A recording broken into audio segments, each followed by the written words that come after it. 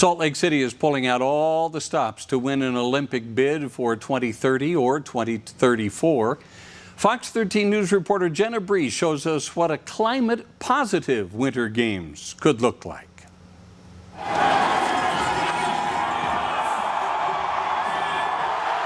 This is really the blueprint for a better future, and it's going to improve our quality of life before the games, during the games, and well after the games. Utah Clean Energy is partnering with the Salt Lake City, Utah Committee for the Games to show the International Olympic Committee that Utah can achieve a climate-positive Winter Games.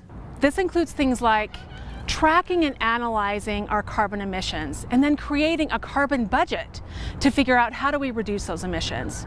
It includes things like making our buildings ultra energy efficient and even zero energy for the facilities that are going to be hosting the games.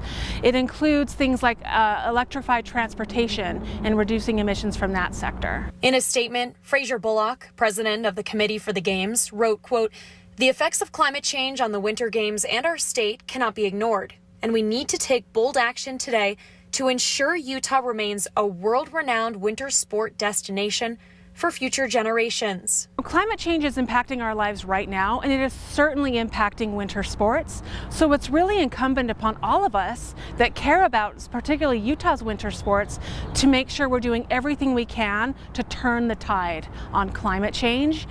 The International Olympic Committee likely will not pick the hosts for the 2030 and 2034 Winter Olympic Games until next year. Reporting in Salt Lake City, Jenna Bree, Fox 13 News, Utah.